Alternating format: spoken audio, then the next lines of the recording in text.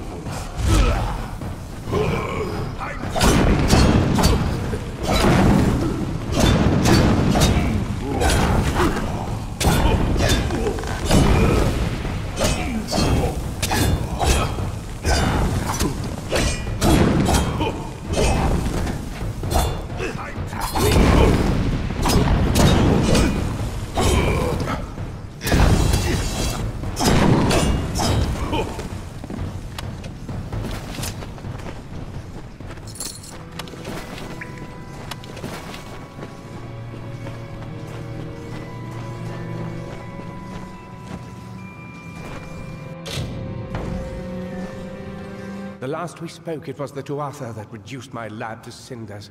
Now it's assassins. Everywhere I go, destruction follows. I have grown so weary of it, my friend.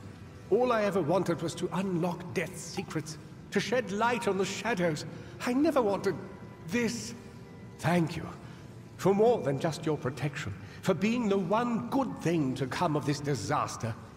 I have few friends, but I gladly count you among them. You must be mistaken. I've tried to contact him ever since I fled Allestar, but he never replied. Until now. Octienne. Of course. When all the facts are considered, the truth will emerge. I am a fool! Octienne has sent you to search for me. To have us killed together. Those assassins are proof of this. The Well of Souls is his project. Once it was functioning, he no longer needed me. Not if he could salvage the well in Allestar with Ventrinio's help. No, not me. But Ventrinio's old notes suggest that he may know a way into Alabastra. I wonder, perhaps, is it possible that you have met Ventrinio already? That would explain it. You were attuned to his well, but raised from mine. Unfortunately, the only way to find Ventrinio is to go through Templar Octienne, which will not be easy now that we know of his treachery. Never. The only voice he wishes to hear is his own. We cannot deal with Octienne within the boundaries of Edessa. Not alone. There is one who has the power to discredit him. Templar Joriel. She is reputed for her wisdom and strength of character. And, as I recall, she and Octienne do not exactly see eye to eye on matters of policy. If Joriel can make Octienne answer for his crimes, then we will gain access to his information. That includes the location of Ventrinio's lab. If you wish to uncover the mystery of your death, then you will need Ventrinio. He is the key to Alabastra. Find Templar Joriel in Edessa. We don't have much evidence, but I have a feeling she will help us.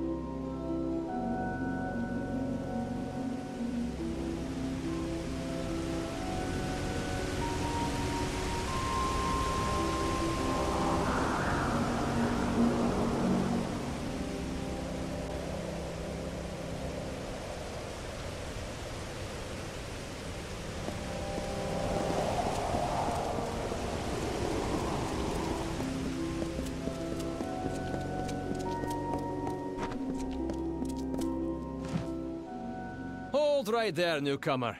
I welcome you to Edessa, but before you enter, I must catalogue your visit. Please answer the questions as truthfully as possible.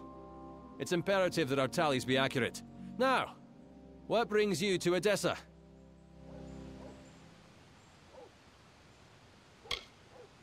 Yes, well, at least you look more put together than some of the people that came here before you. Poor sods. With any luck, your errands go without incident. Now, where have you come to Edessa from?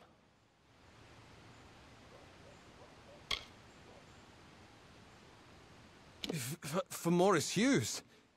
You mean to say you've come from Allestar? Yes, I see it now. They were wrong about your nose, but you match the description of the one I was to look out for. We can dispense with the remainder of my questions. You are free to enter Edessa. Sandstone Villa will serve as your lodgings. Temporarily. This is rare, newcomer. Very rare. If I can speak frankly, I'm not sure this is the blessing you take it to be. True, you have been saved from the squalid lodgings of the Hospitalis quarters. But Sandstone Villa is reserved for, well, it is not my place to speak of it. This key will provide you with access to the villa. You would do well to be very aware of your surroundings, stranger. Now, good day. Yes, go on.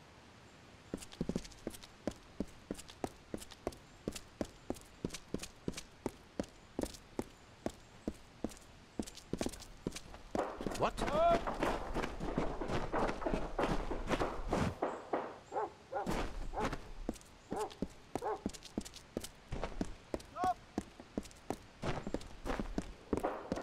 What?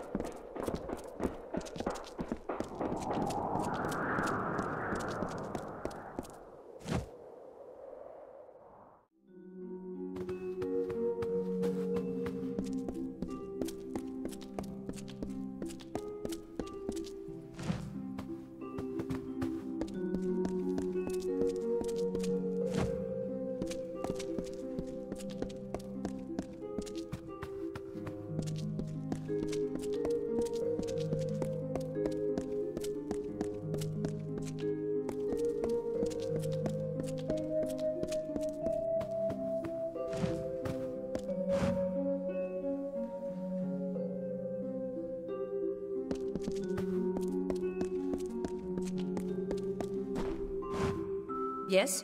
What do you want? I am not in the habit of making conversation with strangers, especially one of your stature.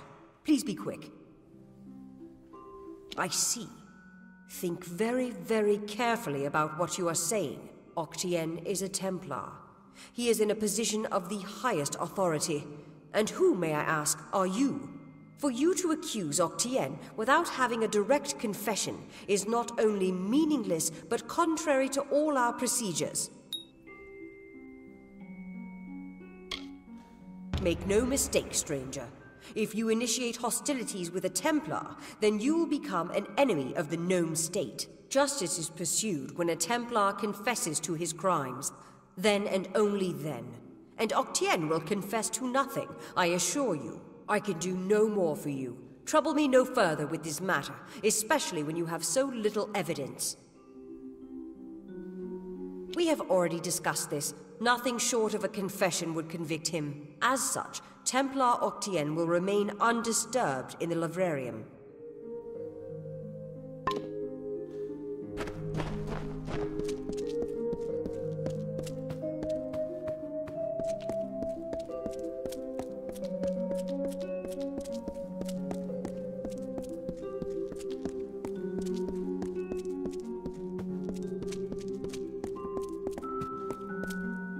Hello. I'm here to send regrets on behalf of Templar Joriel. While she wishes to extend you aid, she's stymied by protocol. What she gave you was an official response. I'm here to give you another response. A personal one. My superior has suspected for some time the crimes that you've levied against Templar Octienne. But like you, she is frustrated by his status. Allow me to be direct. If you can make Templar Octienne publicly acknowledge his crimes, then Templar Joriel will reward you. She will be your patron of sorts. You wish to bring the Templar to justice, yes? Then you must get him to publicly acknowledge his crimes in some form. As my superior no doubt told you, the Templar may be found in the livrarium. I suggest you go there.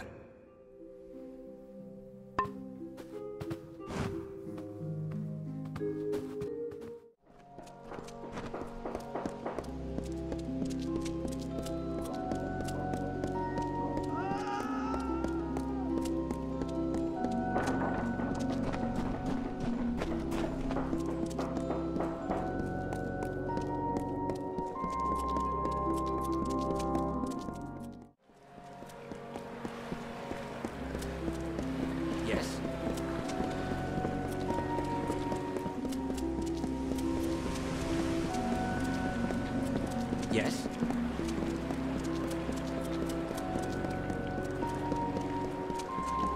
What?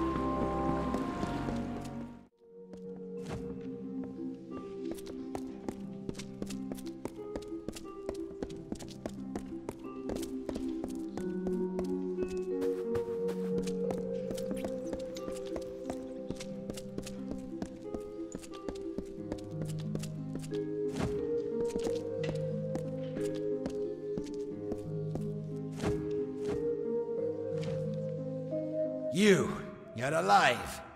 What an unexpected and quite unfortunate turn of events.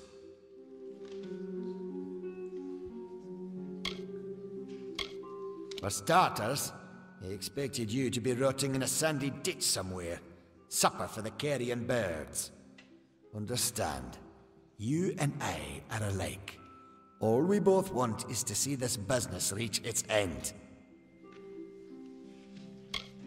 Ha! The White Palm are hardly thugs. Simply finding them cost me a small fortune, when I expect to be reimbursed with this failure.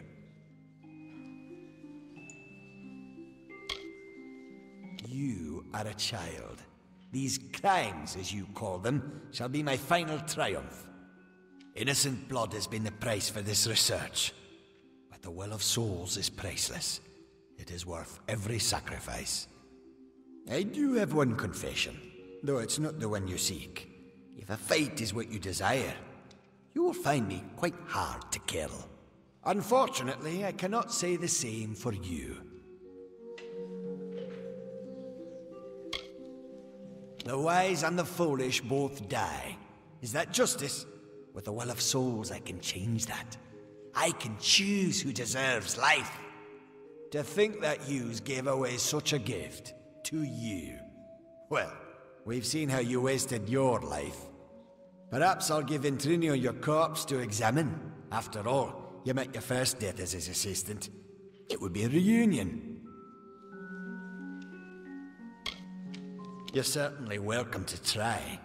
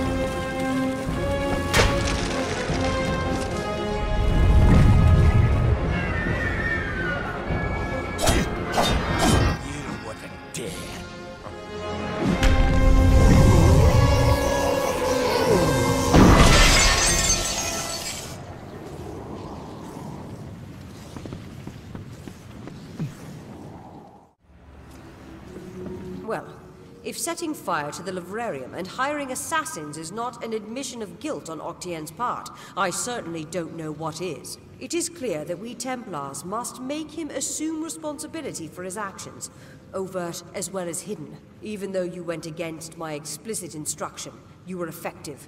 You have my respect. Should he survive the wounds earned in battle, I should think so. To that effect, I have ordered a moratorium on all of his current studies and projects. All, perhaps, save this mysterious Well of Souls. That one will take some deliberation, considering its various ethical and societal ramifications. Regardless, gnome society is in your debt, and we always pay what is owed. Ventrinio Dessalini. One name I never expected to be brought into this business.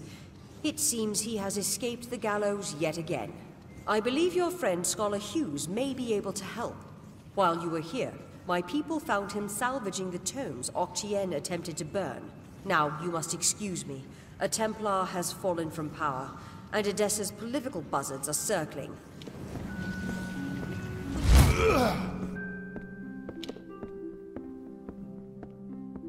You again. What is it you require of me? Do get to the point. You can leave me to deal with Octienne. I believe Fomorous Hugues is on his way here, with information more pertinent to you.